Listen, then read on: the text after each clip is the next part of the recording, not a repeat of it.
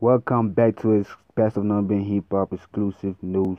And it's been a minute. We know we haven't been uploading news lately, but now we officially back. And today in the headlines, we got a few rappers that been working. First of all, we got a rapper A-Luster.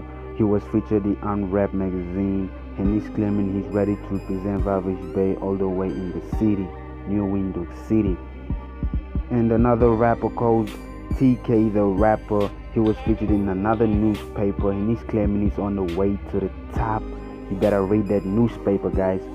And we got a brand new tape all the way from titled California by Zooty Gang, and another brand new tape by Zombie Explorers titled UFO all the way from Root Town, baby. And you know, when it comes to brand new single, we gotta give a shout out to Lowski Aloha titled VP, and goddamn, it's hot fire.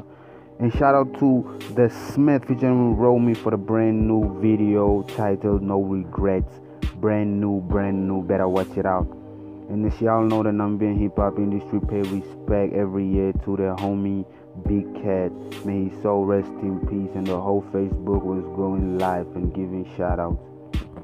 And the rapper NIA Wellington just uploaded all his NAMA awards trophies and giving a few advice to the rappers. As you know, NAMA awards around. For most of you that didn't know, KK actually just joined a team, the PME Records, where the other rappers are. So I don't really know what happened to Bermuda, but whatever this contract is going on, that's what it is, guys. He joined another team. And few rappers were spotted in the NAMA nomination awards. Fred Gotti and Nigga Get Rich. Who knows, maybe working on a track together or planning on a track together. As I was saying, y'all can see Nigga Get Rich was probably flexing. And rapper Riziana just dropped or posted her nomination categories on FB.